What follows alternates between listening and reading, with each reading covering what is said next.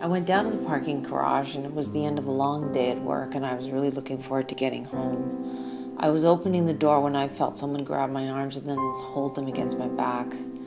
I tried to push him off and kick him in the groin, but he was so much stronger. I made any noise I could. I could see his mouth moving, but he didn't know I was deaf. He must have thought I was ignoring him because his hold was getting so much tighter.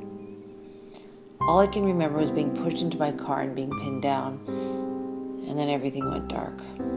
When I woke up, I was in the hospital. No one was able to tell me what was happening. There was no interpreter or teletypewriter to communicate with the staff. So on a piece of paper, they wrote down that they had called my ex-partner to act as the intermediary, and she was on her way. I hadn't seen her in 15 years, but still I had her listed as my emergency contact because I didn't have anyone. I had no family, friends, or even a new partner that I felt okay calling. I would have wanted to hear it first.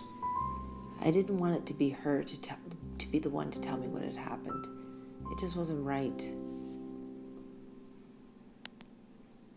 Women with disabilities, where disability is defined as a psychological, physical, cognitive, and/or sensory impairment, were more likely than those without disabilities to be older, separated, widowed, or divorced and living alone. Women with disabilities were less likely than those without disabilities to be supported by friends and colleagues.